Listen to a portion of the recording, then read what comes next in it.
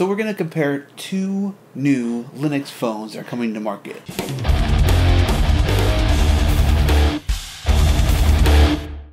One is the budget-friendly Pinephone. The other one is the Pinephone 5. They both have very similar specs, though granted the Pinephone 5 is much more of a premium device. Let's take a second real quick to look at the specs of the two devices. Okay, we're going to take a second to look over the web pages for these two phones. Now I keep calling the Librem 5 the Pinephone 5, which you've probably been screaming at your monitor or cell phone watching the video going, Arthur, you're getting the name wrong. $700. Hey, this actually has a pretty good spec sheet on the purchase page. So this is a 5.7 IPS TFT screen with a 1440 by 720 screen. Not terrible. The processor is a quad-core 1.5 GHz ARM processor, 3 gigs of RAM. Not bad. Storage 32 gigabytes. That's kind of small for the price, actually. That's just me. Wireless, solid as usual. Baseband options. I don't know how to read that, but from what I've read, it's going to work great in America. It's going to be fine. GPS, standard, smart card, SIM card, earpiece, headphone jack. Cannot stress this enough. You can't have a developer device without a headphone jack. Micro SD expansion, accelerometer. Now here's an area that I have a lot of concern is the cameras. Now I've used Ubuntu Touch on the Nexus 5. The Nexus 5 has pretty open hardware, but something as simple as taking a video or a photograph seems to be kind of a showstopper traditionally, and I hope this is something they can overcome with these newer devices. User replaceable battery, always cool. $700. Now let's jump over to the Pine 64. Okay, we have an A64 quad-core processor. That's excellent. 2 gigabytes of RAM. Not as bad, but again, this is a $150 device.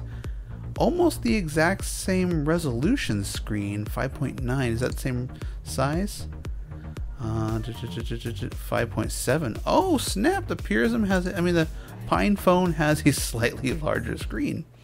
Cool. Bootable micro SD card.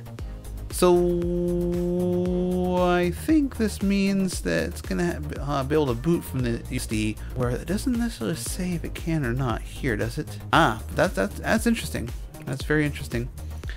Again, the Pinephone is similar to like a Raspberry Pi, so we're gonna see how that works out.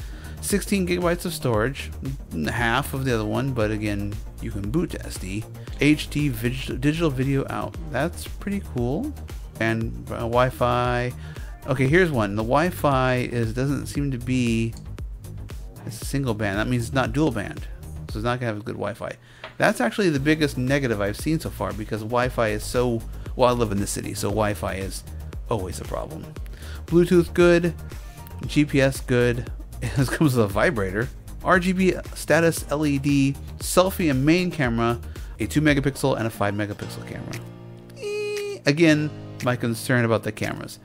I use my cameras on my phones all the time. Sensors, accelerator, gyroscope, proximity, compass, barometer, ambient light. That's good. 3 external switches, up, down, and power. So that's going to be probably volume up, down, power. Okay. Hardware switches for the LTE, Wi-Fi, microphone, speaker, USB. So they both have hardware switches, which is fantastic. Samsung J7 form factor, 300 milliamp battery. Does this one say how big the milliamp was? 30. Oh, okay. But this is user replaceable, where if I've seen the videos, this one is actually, I think you need to solder it in. And of course, a headphone jack. Now this will run all these different operating systems. That is very promising. Anyways, there you go. The $150 versus $700. The goals of the Pinephone 5 are the focus on free software and security, hardware kill switches, open source bootloader, these kind of things. Whereas the Pinephone is more of like a Raspberry Pi, but with like a touch screen and pretty good software support. There is a level of premium that comes with the Pinephone phone, hence why it comes with the heftier price tag.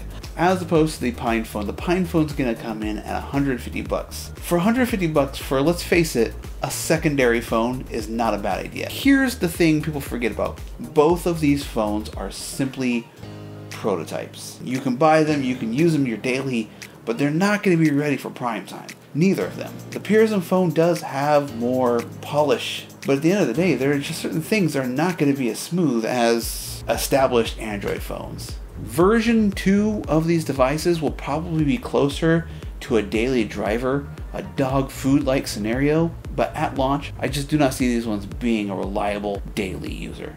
I'm probably going to get the Pinephone. If you are going to get the Pinephone 5 or the Pinephone, let me know in the comments and we'll talk about it down below.